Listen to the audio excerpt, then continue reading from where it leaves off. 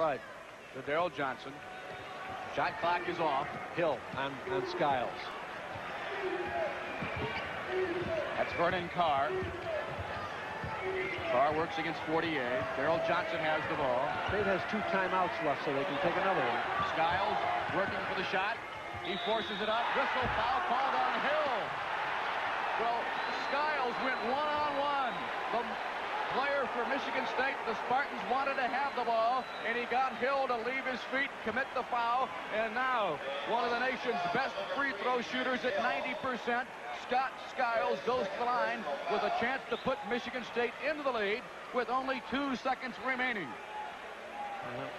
Watch him force the contact. Watch. He's going to force the contact and finish the shot. Boy, you can't do it any better than that. Andy Russo calls a timeout. Washington's 4th timeout.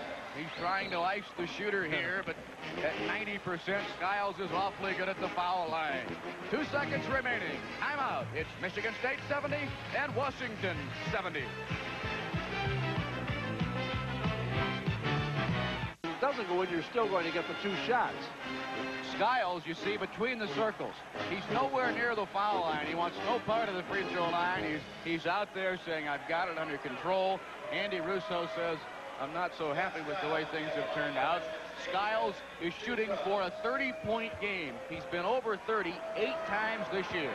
He's shooting 2. Okay, Michigan State took everyone off the line. Skiles has 30, 18 in the second half. 2 seconds remaining.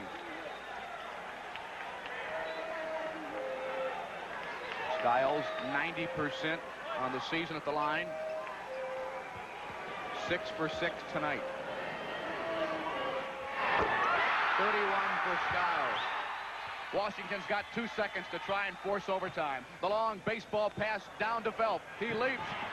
Muscatel. Washington can't get it, and Michigan State has escaped with the victory on 2 free throws by Scott Skiles with 2 seconds left. Heartbreak for the Huskies. Scott Skiles finishes the game with 31 points, sending Michigan State on into the second round against the Georgetown Hoyas.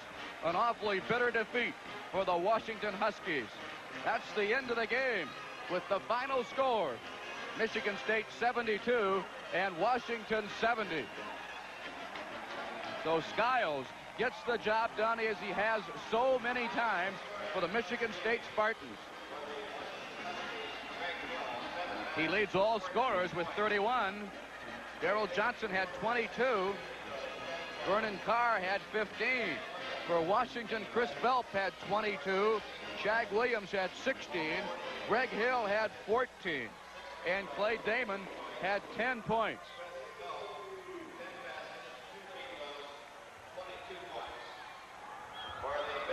So the Spartans have advanced into the next round with a 72-70 victory.